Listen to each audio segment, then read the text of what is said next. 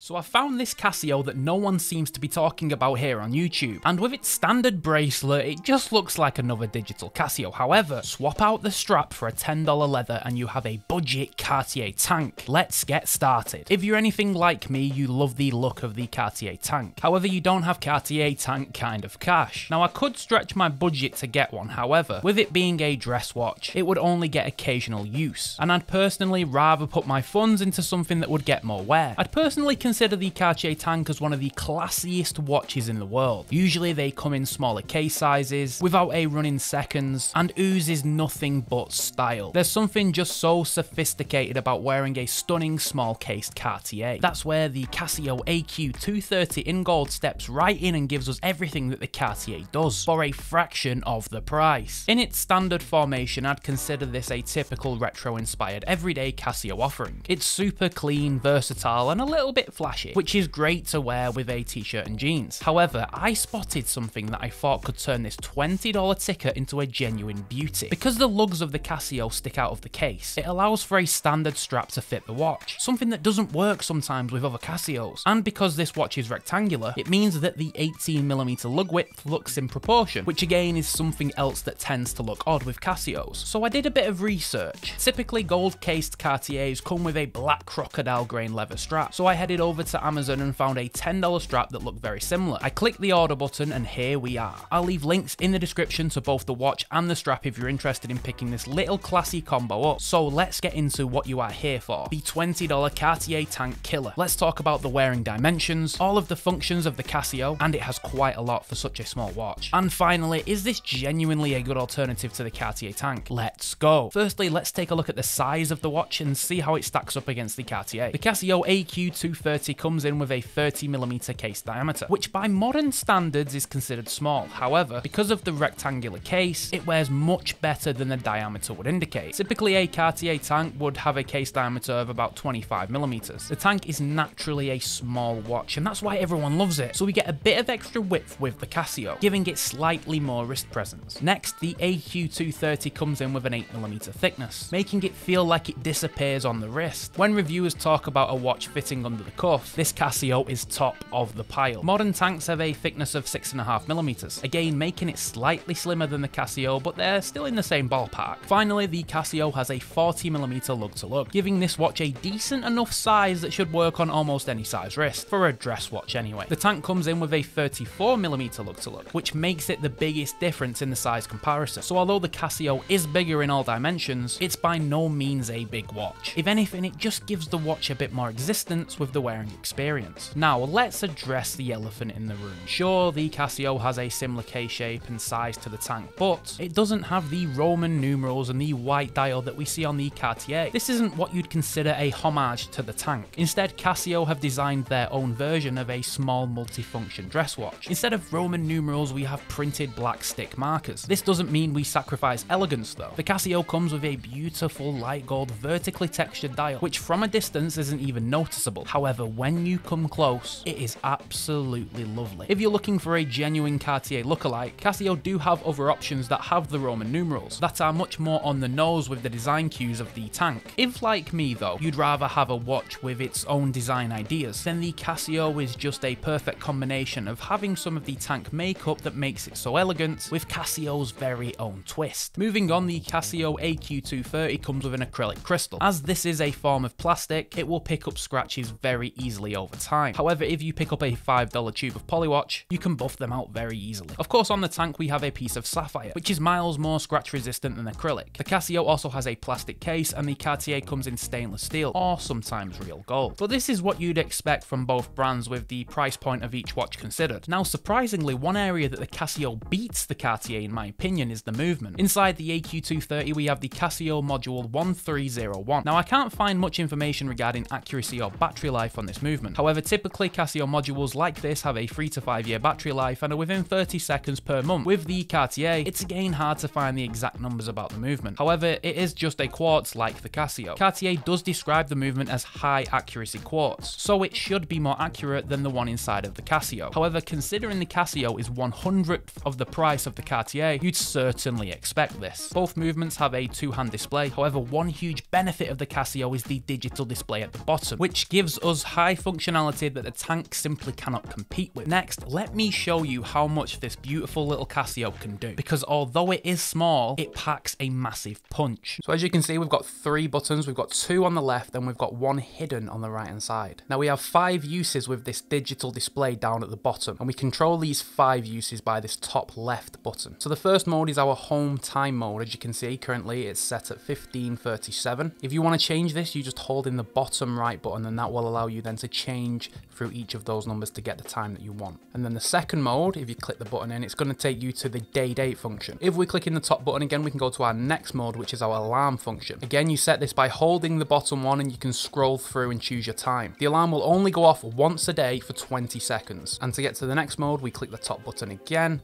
and then that will take us to our second time zone. You set it just like you set everything else by holding the bottom one down and choosing your time. And if we click the top button again, that will take us down to our stopwatch. You start the stopwatch by clicking the bottom one in, and then you can pause it by clicking it again. To reset the stopwatch, you just hold the bottom button and it'll go back to 0. And then if you click the top button once more, it will take you back to your home time zone. Now you might be thinking, what's this button do then? Everything has been on this side so far. Well, this right hand button will actually control the analog display. So when you click the button in once, it's going to change the minute hand. It's going to move it forward. Really hard to do because it is hidden so that you don't knock it and change your time by accident. In fact, it's so hard to do that I can't actually do it with my thumb here. So you probably have to use a pen lid or a pin or something like that.